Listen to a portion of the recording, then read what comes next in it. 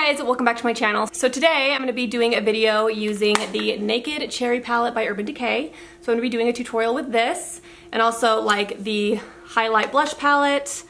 I'm going to be using a little bit of this lipstick, all kind of from the Naked Cherry line. A lot of you guys wanted me to do a tutorial with the Naked Cherry palette, so that is what I'm doing today. But instead of doing a tutorial like I usually do with like the music and the voiceover, you know, all professional and stuff, a lot of you guys said that you want some more chit-chat get ready with me, or not get ready with me, but chit-chat tutorials. But a lot of you guys said you like chit-chat tutorials because a lot of times you watch tutorials while you're getting ready, so you kind of like to listen to people talk while you're doing your makeup, you know, which makes sense because that's usually what I do too. So that is what I'm going to be doing, is like a chit-chat tutorial, and I asked you guys to ask me some questions on Instagram, so I'm going to be going through some questions and doing a tutorial at the same time. So I'm using the Catrice HD Liquid Coverage Foundation and a little beauty blender, and I'm just going to apply this. I already did a moisturizer.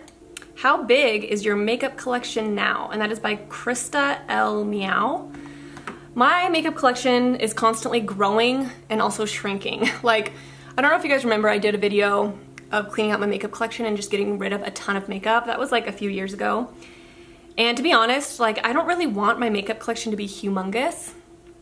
It just doesn't interest me.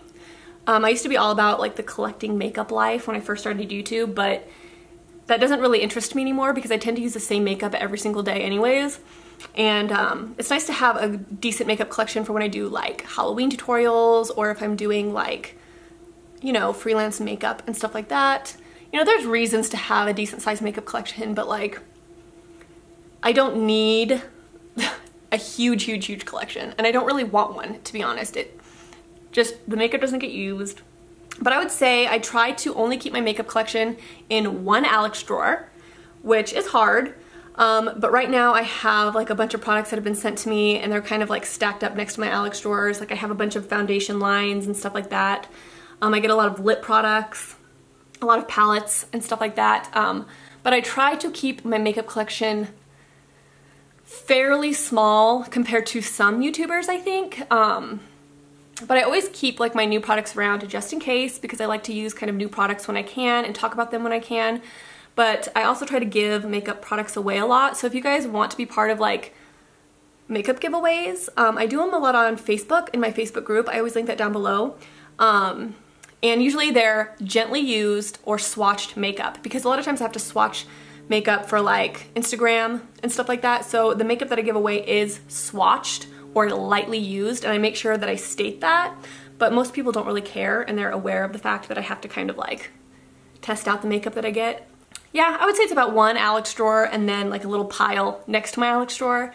And yeah, it's a little bit overwhelming right now. I kind of need to get rid of some, but that's about how big it is right now. You guys know that CoverGirl is cruelty free now. I was thinking about doing like a makeup tutorial, just CoverGirl stuff, like doing a celebratory CoverGirl like full face makeup tutorial to celebrate their cruelty free switch, because it is not common that a big makeup brand like CoverGirl goes cruelty free. Like that's a big thing for them, and I am just so happy. So let me know if you guys want to see that, because I think that would be really fun to do. What's that? What is your and Travis's most reoccurring fight or argument? And that is by Chuckling Tiger. That's a good question. What is our biggest, most occurring fight? So this is the Sheer Envy Color Correct Cushion Wonder Concealer. This is the Neutralizer shade by Hard Candy. Favorite thing ever. I'm not even kidding, so good. Jaclyn Hill actually just posted on Twitter. She goes, I'm going to the drugstore, give me a recommendation for things to buy. And I told her to buy this. I doubt she saw my comment, but I was like, I hope she buys it so she can try it because it's so good. But anyways, biggest argument.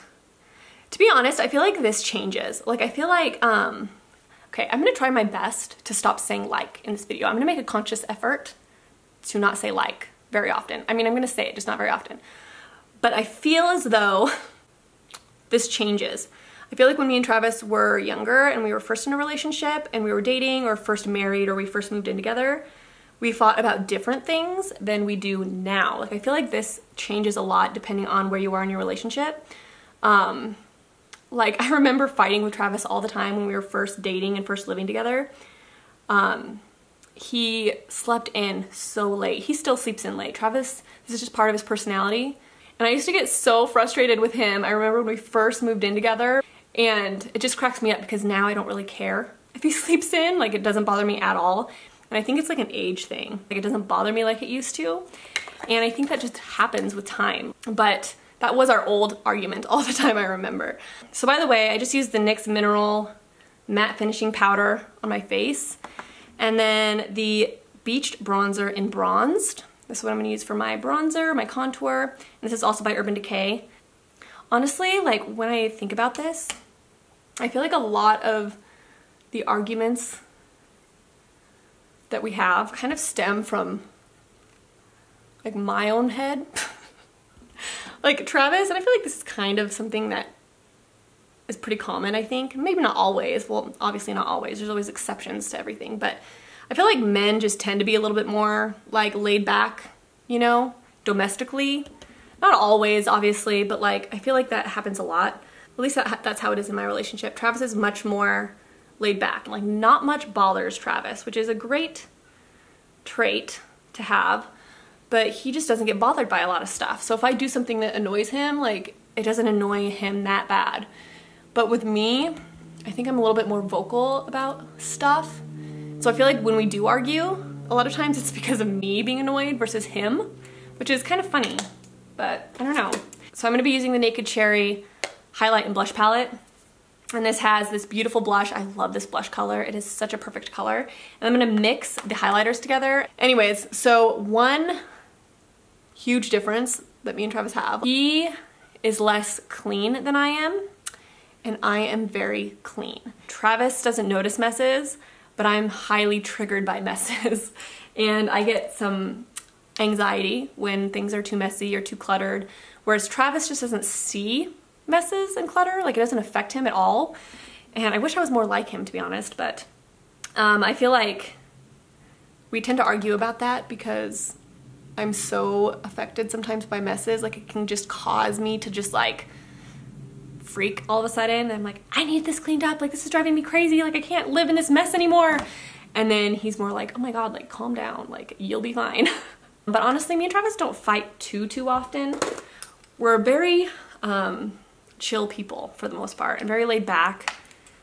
We don't let a lot of stuff stress us out a lot of times, and we're just very good for each other. How did you pick the girls' names? Have I talked about this before? I don't know if I have. So I'm gonna use this Feels color right here. It is a little bit of the cooler toned blender color. So I'm gonna put that in my crease into like the blender area. What was I gonna say again? Oh, how did I pick my girls' names? Okay, I don't know if I've talked about this before, but it's actually kind of funny for Elena's name. So there was this guy that I literally had a crush on my entire freaking high school career. But he had a sister named Elena, and she actually, we danced together. She was much older than me. She was in like my brother's grade, but I always remember loving her name. And I always thought the name Elena was the most beautiful name of all time.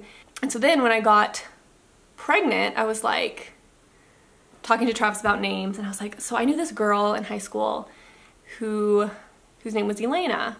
And I'm like, what if we use that name, but maybe with like an A instead? And he loved it. He thought it was the most beautiful name ever. We kind of threw around things like A-L-A-Y-N-A. We also threw around like A-L-A-I-N-A-H. So it'd be like Carah with an H on the end. So we threw around a couple versions, but we settled on A-L-A-I-N-A. So yeah, it was the sister of my high school crush. But we knew the family for a very long time. My mom is like still really good friends with their mom. But I just always thought her name was really pretty, and that is where I got that name from, which is funny. And then her middle name is Elena Charlotte. Charlotte is my grandma's first name. Her name is Carah Amelie, which is where Amelie comes from. So Elena Charlotte is named after my grandma. And then Emery, Elizabeth. Emery is actually really funny. So if you guys watch Karis, Charisma Star, she almost named her son Emery for the same reasons I named Emery Emery. And I actually came up with this name when I was in beauty school, and I remember exactly where I was when I thought of this name. I was sitting at the shampoo, no, it wasn't the shampoo bowls. It was in the hair dryers, the area with the hair dryers. And I was sitting there. So I'm gonna use Devilish right here, and I'm gonna put that in my crease. I was sitting at the hair dryers, and I was thinking about this band at the time that was called Emery. And I listened to the band occasionally, but they weren't by any means like my favorite band. But I remember thinking, wow, that band has such a pretty name. Like that would make such a pretty girl's name. And I remember thinking that like, oh, I really like the name Emery. I just remember exactly where I was sitting when I had this thought. And who would have thought that I would actually have named my daughter Emery? And so that's where that name came from. So random, but I remember the whole thought process behind that name. And then Elizabeth is my cousin, or was my cousin. She passed away at 12 years old from childhood leukemia. And she was like a couple years younger than me, maybe like 3 years younger than me at the time, but we were pretty close when I was young. She was actually the cousin that I watched Labyrinth with, and Labyrinth was like our special movie together, and she was that cousin actually, and she was also the cousin that I had the Lisa Frank Club with. Do you guys remember me talking about that in an old vlog? But she passed away when she was about 12. I was about 15 at the time from leukemia. And so I wanted to use her name. So it's Emery Elizabeth. Kind of like this look so far. You know what? I'm gonna zoom you in. Why am I not zoomed in? I'm such a rookie. What am I doing? I feel like sometimes when I do Q&A videos, I feel like I'm talking so much. Like I get tired of my own voice. Do you guys ever feel like that? If you guys make YouTube videos, that you get tired of listening to yourself talk? Like that is how I feel right now. So privacy is right here, this dark shade. I'm gonna put that in the outer corners. Would I ever come out with my own line? I don't know. I don't know the first thing about coming out with my own makeup line, to be honest with you. Like I would have to do some research on that. So I don't know. I think it would be really fun, but I don't know. I do not know. Like with being a mom of 2 kids and all of that, I don't know how much work would be involved, but I love this brush, you guys. This is one of my favorite brushes of all time. This is the Sigma Performance Brush, the E30, is it 86 or 36? 36. And it is basically like a small, like, crease brush. It's like really tiny, so it fits in this corner like perfectly. Oh, I love it. It's my favorite brush ever. It's so nice. So I'm actually gonna bring this up into my crease to darken up this crease. Usually I don't bring colors into my crease because I have really deep set eyes. Like right here in my eyes, it's super deep set. So I don't like to bring dark colors into there because it just makes my eyes look even more close together than they already are and more deep set. So I usually don't bring it too far over, but I'm gonna bring it a little bit over just for a change up. I love your book videos, maybe like your top series or books for this year. So my favorite series of the year is A Court of Thorns and Roses. If you haven't read it yet, do it. I talked about that in my last, well, it wasn't my last book video, but the book video before, I think. I was talking about A Court of Mist and Fury. I'm obsessed with that book. Obsessed. I actually want to read it again. I want to reread it really, really soon. I think I'm going to wait until next year, but I want to reread it because I loved it so much. And that is definitely my favorite series of the year. I just love it so much. I'm trying to think of what my favorite books of the year have been. Some 40 Tales of the Afterlives. That was one of my favorites. What else? Illuminae was one of my favorites of the year. I read the Shatter Me series recently, which is kind of like an X-Men retelling for young adults. And it's a 4-book series. And that was actually highly entertaining. Was it like the best written book of all time? No. And it's definitely kind of young, like young adultish, but it was entertaining. So if you want a book series that's gonna like, you're gonna fly through, and it's really, really easy to read, read Shatter Me. It has a really good like forbidden romance in it. If you guys like X-Men like I do, it's a total X-Men knockoff. And it was just really good. It was highly entertaining. I read it in like 2 months, I swear. It was like, and I don't read series in like 2 months normally, like I just don't have the time, but I flew through those books. I just thought they were entertaining. So now I'm gonna go into this color, Turn On. And the reason I'm gonna go into this color is because it is like cool toned, and because I'm already very warm toned, I kind of want to balance that out with a cool toned color. So I'm just gonna put it on my finger and apply it to the center of my lids. So pretty. I love doing like this shimmery color right in the middle of my lids. It's just so pretty. I'm not a huge fan of like the cut crease look. I think it looks too, especially for everyday. I mean, maybe for like a special occasion, it's not bad. But I feel like the cut crease look, at least for me personally, I mean, everybody's different, you know what I mean? but I feel like it looks too deliberate. You know what I mean? Like it took so much time to like create this perfect cut crease with like the sparkles. Like it's just not my preference, I guess.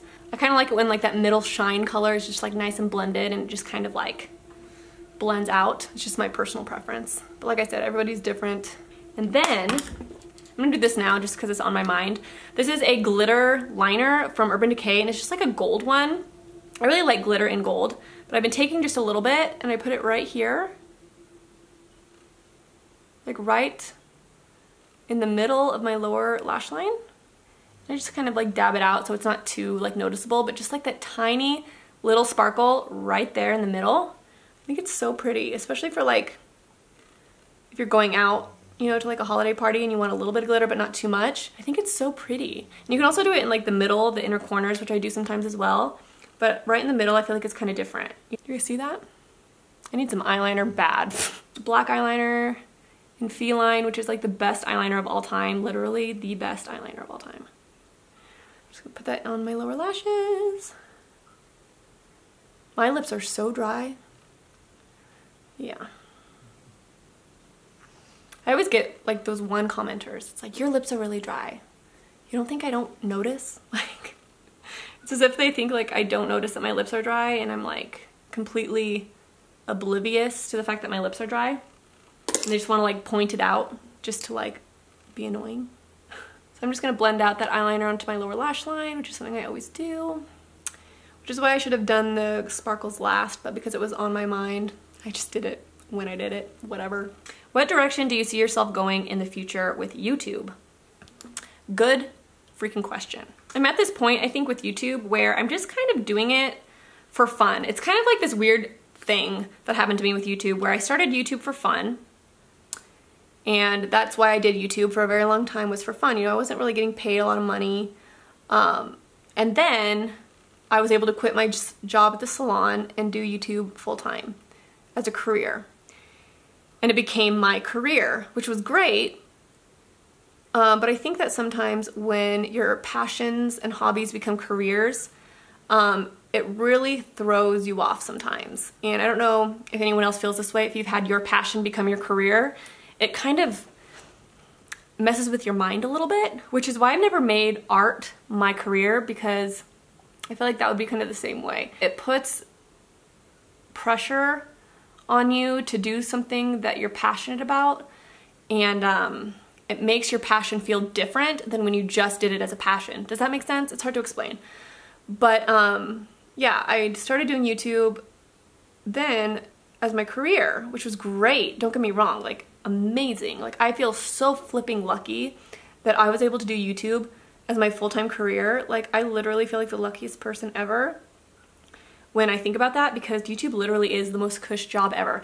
And if anybody on YouTube tells you otherwise, like, oh, it's so hard. Like, yes, there's hard aspects to YouTube for sure. And I'm not gonna discredit that, because there's a lot of aspects to YouTube that is difficult, you know? Getting negative comments is difficult. Constantly having your creative light bulb on all the time is hard sometimes, because you have to, you're the one that comes up with all your ideas, you know, you're the one that has to think of everything, you're the one that has to film it and figure out how you're gonna do it. Like your creative juices constantly have to be flowing. Sometimes you go through dry spells, you know, there's hard parts about YouTube, and that's not a lie.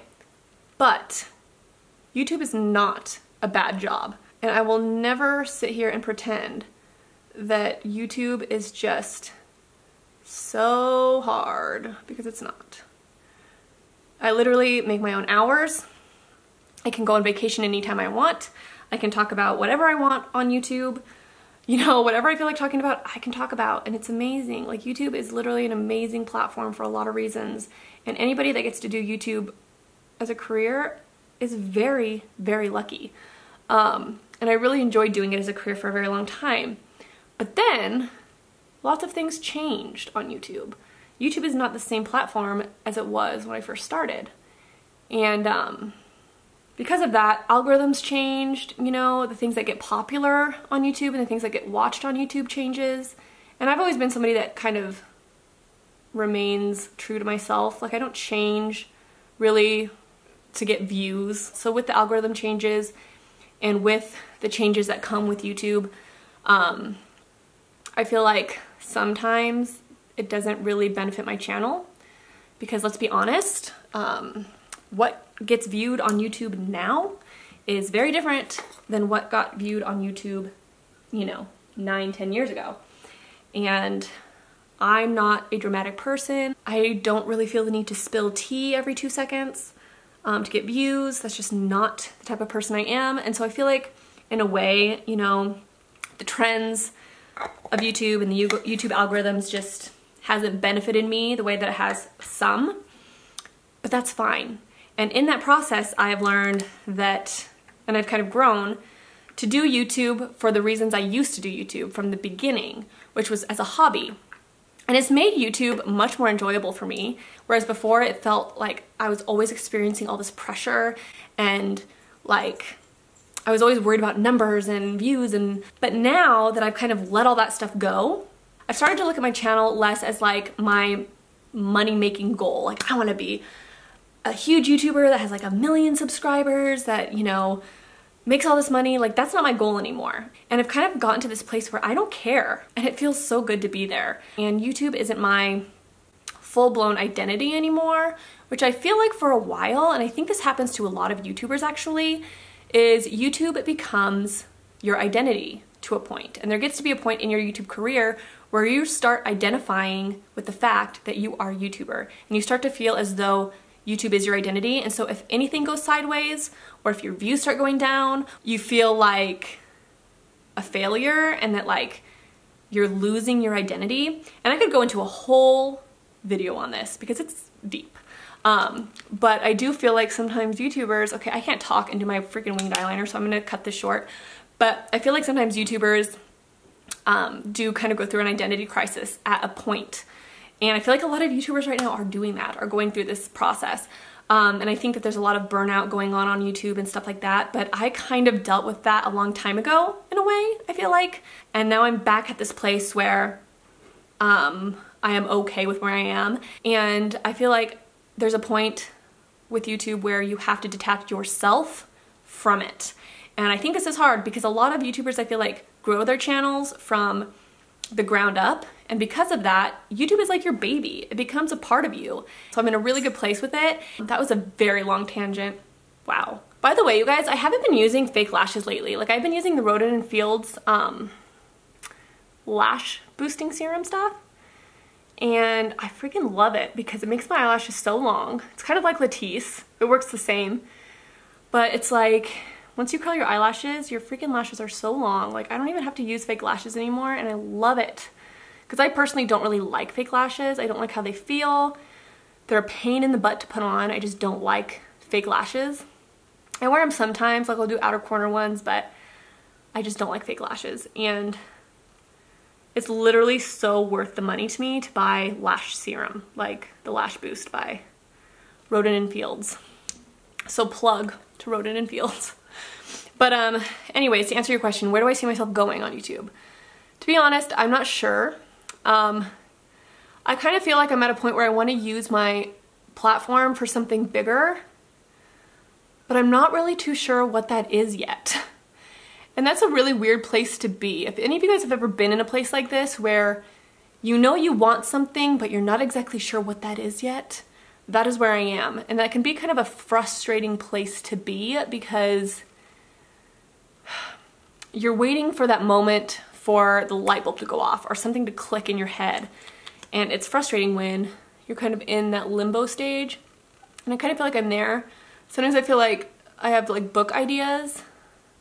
Sometimes I feel like I want to incorporate my art. Sometimes I think that I want to work with like a company to create something bigger.